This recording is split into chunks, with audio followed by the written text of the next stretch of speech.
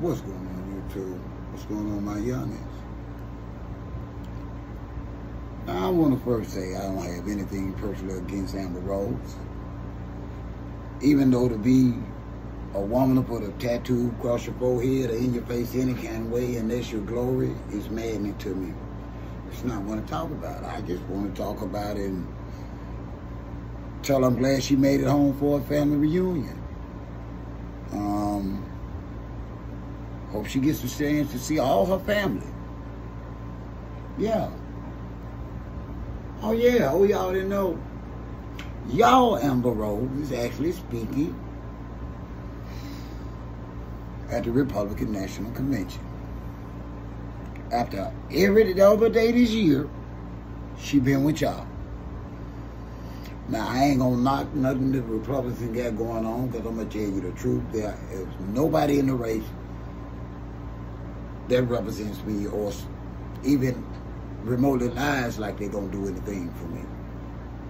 It's not about politics. This is something how I want you youngins to realize that just because they can shake their ass don't mean they good for black folk. And I want you young and rappers and you entertainers to remember all the bags y'all done bought.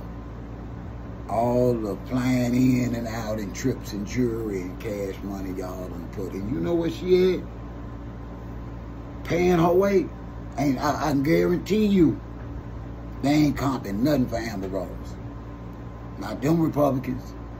Not with all them Negro fingerprints on her. See, that was on purpose. Amber Rose being at the Republican National Convention was on purpose. That was strategic, y'all. And y'all might be saying, oh, gee, one of them old conspiracy theorists. No, I just know that white people do not do nothing without a damn good reason.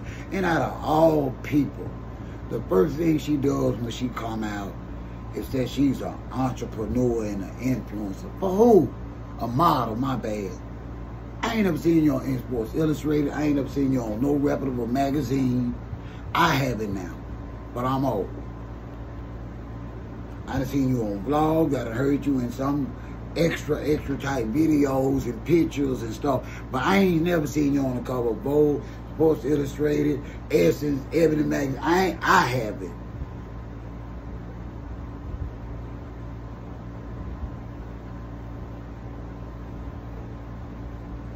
But I wanted to talk about this and bring this up. This is a little brief commentary to you youngins. So when y'all sitting out there with y'all arms wide open, welcoming her back from the family reunion, to remember that while y'all out here dissing one another, while y'all down here tearing one another down,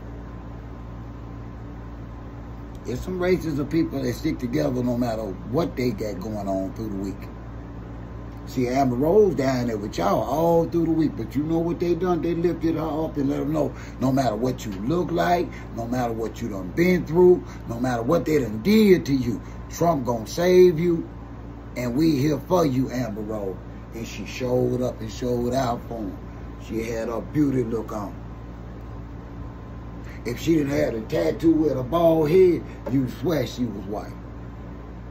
Oh, she is.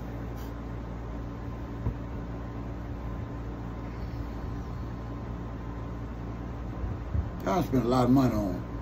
Y'all made her famous. And like I say, this is not about politics. This is how y'all are so quick to embrace these folks. Just like y'all got Adam 22. Y'all all up Adam 22's tail, and every chance he get, he lets us know he went and got him. Think about it now. But the girl didn't let him shine on him. He couldn't just introduce the fake black girlfriend. He had to come with a racial insult, because it wasn't a joke to me, and say his very words that he wanted to get back in touch with his roots by getting a black girlfriend. See, I'm not talking about all Caucasians. I'm talking about them. I'm talking about Adam 22. I'm talking about Amber Rose that really don't like y'all, and y'all started making them wealthy. Y'all steady paying their bills and taking care of their children. I don't care what rapper she done laid down with. Once they show you they over there and you over here, they over there. Okay. You get that, didn't you?